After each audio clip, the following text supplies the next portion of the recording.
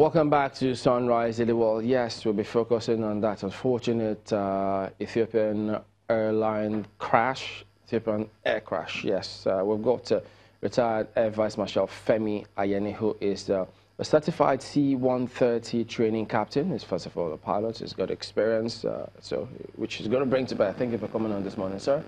Thank you. I know that first and foremost, you know, those who may ask, look, how does this concern us? why is this coming on the front pages today?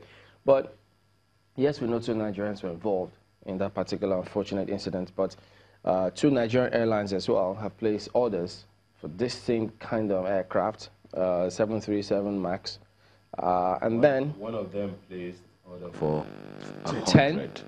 Well, what EP said on the Boeing's website, you see that the EP has got 10. I think Arik Air 2. They're expecting delivery of some, but there's this particular one. A new airline. It hasn't come up yet. An 100. Green Africa Airways on Boeing's Boeing media room.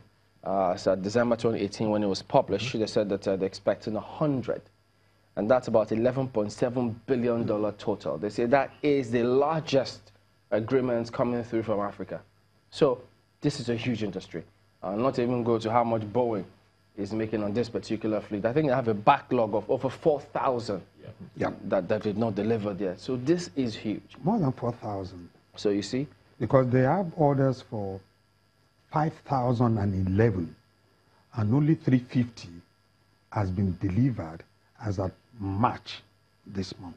That is this year. Now, with that background information, so naturally people will then ask, wait a minute, is Boeing ever going to say, okay, we will stop producing this aircraft, or we will withdraw it? Do you see that happening? No. No. No and no. I'm not here to campaign for Boeing, or I'm not their marketing executive. But so far as I'm concerned, the Boeing 737 is still a very reliable machine. What we are having now is a battle between man and computer. Man and computer. Now, what's the essence of, why do I say this? It is because of human error that all these upgrades, computer-related upgrades, come up. Not even only in vehicles, even in cars. Because in the past, 70 to 80% of air accidents are due to pilot's error, human error. Now, to avoid this, they decide to go upgrades, computer, who tells you, okay, something is going wrong with your system, this is what you need to do. But now, the computer itself is now doing the opposite. How so? Give me a case, a scenario. For instance, what could make a computer change its mind? Now, the first crash of the 737 MAX 8, it was a system error. John, the one that happened in Malaysia. Jakarta, in Malaysia. It was a system error. The final report is coming out sometime September this year. But the preliminary report has traced the problem to the maneuverability calibration augmentation system, which shows you maybe the aircraft is going to a stall and what you need to do. When the aircraft is going to a stall, the computer says nose down to avoid that stall. But the aircraft was not actually going to a stall. So the pilot will try to correct it back. He trims it, nose up. The computer says nose down. So when you hear that accidents involving aircrafts, they usually happen, say, 6 to 10 minutes into takeoff, or 6 to 10 minutes to landing. Is there any mystical What does it mean? No. Is it true? Those are the critical points. those are the critical points on the flight path during takeoff and landing. When you get to your altitude, most of the other things you do is monitoring your systems, monitoring your temperature and pressures, monitoring that everything is going as per plan. But during takeoff, you need your maximum power. You are going to a climb, you need your maximum power. You are watching, because that is the time you are just bringing power to the engines. So you have to check the parameters. It's a critical point. Oh. And also when you are coming into land, it's also a critical point. You say that the 737 is still one of the safest aircrafts on Earth. No, I'm not talking, not safety. Safety, yes. And also efficient. 737 has been the most successful out of all the Boeing's programs, so far I'm concerned. You know, they had the 727, 737, 747, 57, 777, 787. But you see that there are a lot of variants of the 737. Is that not because the 737 Classic, the fuel consumption was huge? Yes. So they came up with the B737, this one now, for fuel efficiency. And they said that at the time, they noticed that it saved them about 14% as a result of this particular one. So naturally, people will go for it. Just like getting a Toyota and a Benz. And so if you want to save fuel, you go for that saves you fuel. But in design, something must give. And so there are those who said that at the design point, when they altered the position of the engine, and now this particular one, they say that at the time it saves them about 7% fuel consumption as a result of the alteration of the design where the engines will be. So they then thought that was raised to Boeing, but if they were going to alter it, you go back to I think about 14% fuel consumption, which is a point where some engineers argue that if they address that, it may just sort the problem out. You see, there is a competition between Airbus and Boeing. Granted, yeah. You have to accept that. Because Airbus too say, we're also going to launch our own fuel consumption. There is a competition between Airbus and Boeing to see, okay, they're all in the market. They're all in the market. So if Mr. A does this and customers have tendency to go to that place, Mr. B also will improve on his own system. The 737 MAX 8 is an improvement on the 737-800. As a flight instructor, training captain, definitely the pilot would have been trained on some of the new stuff that's coming to this new aircraft. And with the benefit of hindsight, just about 4-month interval, two crashes occur of the same aircraft. As a trainer, what are those things that, or rather, let me just put it this way, is it likely that the pilots missed one thing or the other in the process of learning these things? Because one of the issues that we also heard is that they are supposed to, they're supposed to be able to switch off some of those things that cause the computer to. So is there something they missed that they couldn't be able to, activate that, before the crash occurred? One, it is too early to start discussing about this crash of last Sunday. What caused it, we might not know. But it's the same thing, with the previous one. Until when they start doing their investigation, it might take a long time. Imagine the crash of October last year. The preliminary investigation came out some few months back. The final report is not coming up until September. Now, if you go back to that crash, the first crash of the 737 MAX 8, the pilot that flew the aircraft the previous day before the crash had a similar problem. But what they did, the system that was giving this problem was cut off, switch off, and they went manual. And everything was okay until landing. They reported it to the ops room. the maintenance engineer did what is needful and certified it, grant tested, found okay. Gave it to the next crew. The next crew took the airplane, had the same problem, but I want to believe that maybe they were over dependent on the computer. Because if they switch it off and go manual, and that is where, to your question, that all aircraft systems are designed in such a way that you have plan A. If plan A fails, go to plan B. If plan B fails, then land as soon as possible or return back to base. Yeah, but in this particular case, they said when they noticed that there was a challenge, they were trying to make an air return. But as we know, that didn't happen, which is, I think, what I was referring to, that it's a typology of what happened the first time out.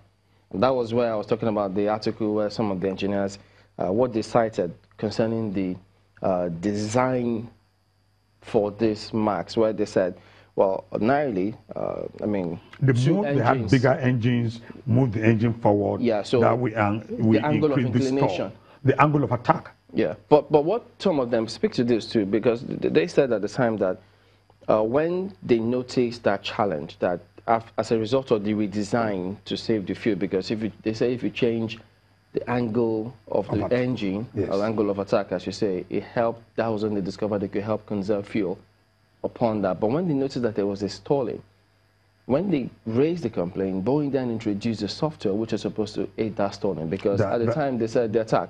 Yes. So they also said that at the time, it got into an uncontrollable spin. So this software was supposed to counter that uncontrollable spin, but it aggravates it.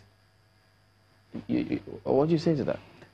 The software is to tell you what is happening outside. And you are supposed to take the appropriate action. Everything must have been stated in the manual. Because before this aircraft is launched into service, the ones that done test flights, put it through a lot of stress. The airframe must have been taken into the wind tunnel, look at the stress, the strain, then things that might likely happen. Now, for that stalling, they had a sort of a wind vane that they put on both sides of the pilot side, outside the airplane. It's a miniature aircraft. It's a miniature aircraft that shows the relative airflow over the airplane to show where it wants to stall, what is stalling. It shows you the angle of attack relative to the airflow. It shows that the aircraft is not moving forward as it's supposed to be. Is that the same thing that happens to the principle of a Concorde? When you get to a particular place, it's stalling? Yes. Stalling is stalling on any machine. The forward movement is almost coming to zero. Not zero speed, but compared to the weight and the configuration of the airplane. How does that affect the trajectory from takeoff? Because if this is happening within 10 minutes of takeoff or within 10 minutes to landing, not to landing. No, I know, to take off, for takeoff, but as I earlier you can said, also have it in landing. Yes, that's what I said. It's you said the critical points are the takeoff and then the landing. Yes. So I'm looking at the trajectory before it hits maximum. Yeah. When it's taking off, the factors that come into play is the wind, the velocity, and then the inertia, the thrust. Yes. Yeah. Those are the three elements that come into play. But if the material, that's the aluminum that is used for the body parts of the, or shall I say, the external shell of the plane, will that also play a major contributing factor to the efficiency of the plane? No. It's the airflow over the aerodynamic shape of the airplane that matters now.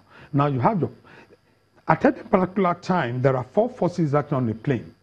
The lift up, the drag, No, the lift, you have the thrust, which is the forward movement. Then you have the drag, then the weight of the airplane. Those are the four forces. It is these four forces that are balanced at any particular time to get the airplane moving forward. So if any of them is imbalance, Imbalance, exactly. that's the point at which a crash is going to happen. Exactly. So if Boeing is aware of that, and then the software it has made to counter these concerns, if it is not working, why doesn't Boeing just stop the production of this? We know that some airlines in different countries have grounded theirs, but Boeing says Southwest Airlines in US says they say that they're going to look we're not going to drop it. I'm not talking for Boeing, but I believe what they would do is go back to the drawing board.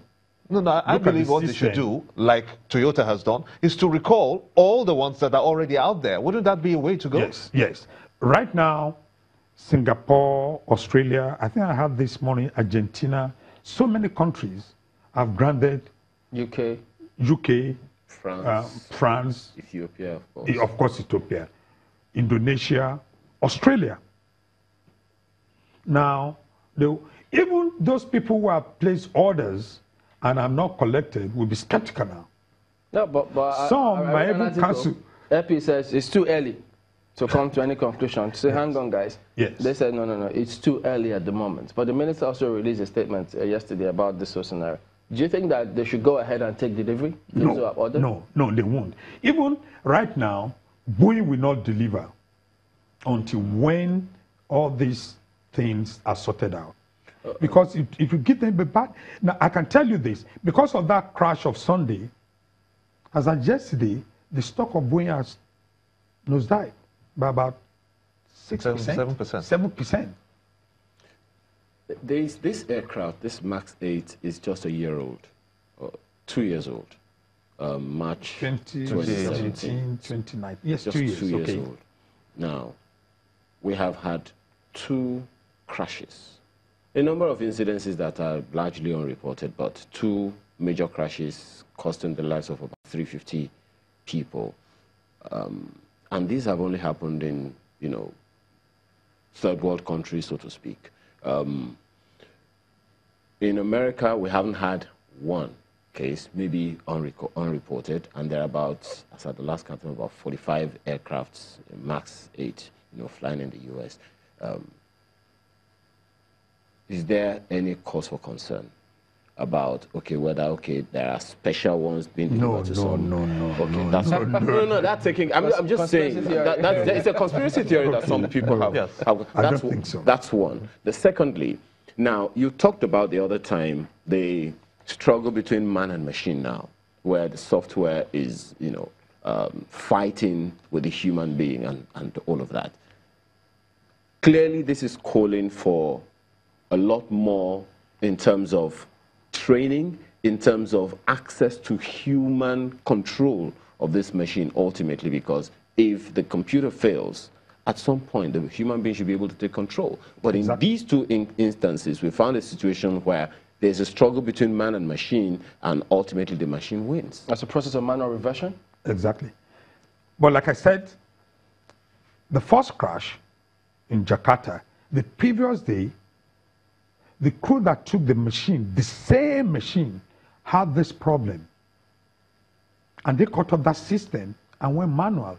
And the aircraft operated fine, but the case was reported anyway. So what I think, my personal opinion, is that when the computer fails, knock it off, go manual. Yeah, but there is over dependency on the system, on computers. But is it that these countries don't know this? They are the captain that flew the Ethiopian. They said it was one of their best. Ethiopia 800 hours. 8,000 hours of flying. So they should know these things. Human beings are prone to errors. But if you'll be shocked. You'll be shocked.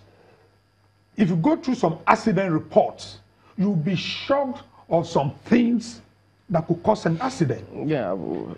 Even communication. I tell you this.